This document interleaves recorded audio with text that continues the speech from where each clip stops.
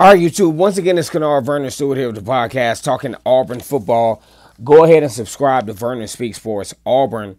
We're going to talk about Auburn's football schedule real quick, as we talk about this thing going into the 2023 season with, a very interesting schedule, actually.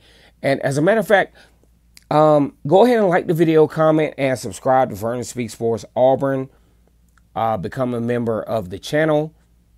And down in Deep South, college football is king on the plains of Auburn. Battle cries War Eagle. And as always, it's great to be an Auburn Tiger, War Eagle.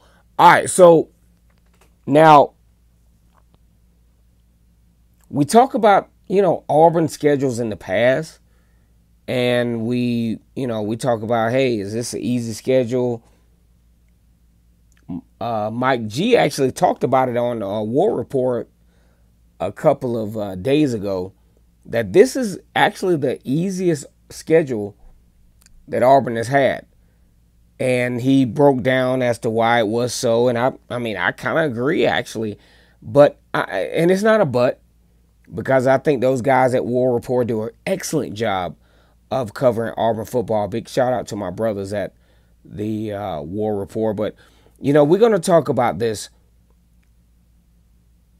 schedule for Auburn, and I think it's the most, I'm not going to disagree, but I'm going to say it's the most manageable schedule that Auburn has had in a while. You talk about UMass at 3:30 in Auburn, the season opener. UMass has been playing football since 1879, has a record of 577, 624, and 50. They've lost more than they won. But this is typically a basketball school. And in my opinion, they won't have much luck on the plains. As a matter of fact, I think this will be a situation where Hugh Freeze will be able to showcase what will be to come for this football season. Now, after that, you got the prime time. And man, look, it can't get no more prime time than this with Auburn versus University of California. The Bears, man, look, it's a 10:30 game. This is going to be the only football that you're going to see at this time of night. On the West Coast, it's going to be prime time. I think this is an excellent opportunity for Auburn to do what they do. Auburn has a lot of, name recognition from, because when you ask somebody about Auburn, what you think about Auburn? Okay, it's Cam Newton. Hey, man, Cam Newton played there. Bo Jackson played there. So there's a lot of name recognition there. So for Auburn to be able to have a good outing when, this is literally the only game that will be played at this time of night. Matter of fact, half of the Auburn fans that are not at the game, they're going to be snoozing around halftime depending on how things go. So I think this is a big game for Auburn. Auburn versus California. And then you go to Samford. Samford is a team that Auburn has played on many occasions. Usually a homecoming situation. Usually, a game that they play, an easy game, to transition into to a more meaningful opponent, so to speak. In all of the years that they played this game, Auburn versus Samford, the best that Samford has been able to come up with against Auburn is a tie. Auburn has pretty much dominated this series, so I pretty much see a win here. Now, here is one of my favorite teams that Auburn plays. I loved it when they transitioned into the SEC from the Big 12 conference, and that is Texas A&M. This has been a really intriguing opponent for Auburn.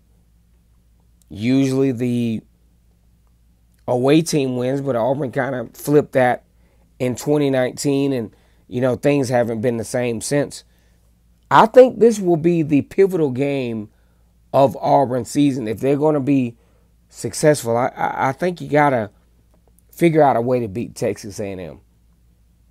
Then after that, you got UGA that has a transition of, you got a brand new offensive coordinator.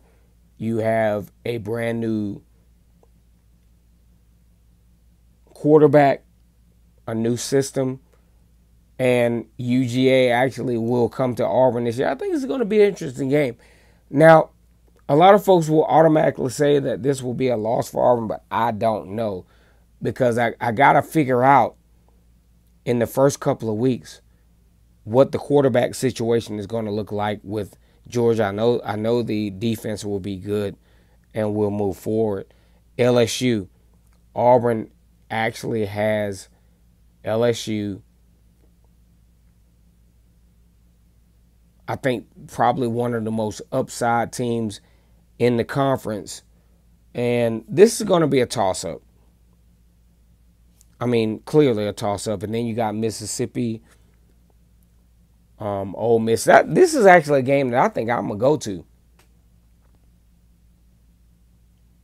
And I think Auburn has a chance to win this football game. They got Mississippi State. And, you'll be shocked, but Vanderbilt down the stretch, this is one of the most tough games that Auburn plays, because they don't traditionally play well against Vanderbilt. And then you got Arkansas. You have that game down the stretch, and you look at a situation where Auburn has this game at home, and I think this is a good opportunity for Auburn to, if they do the things they need to do on the top end of the schedule, this could be a game that, Auburn's looking at a possible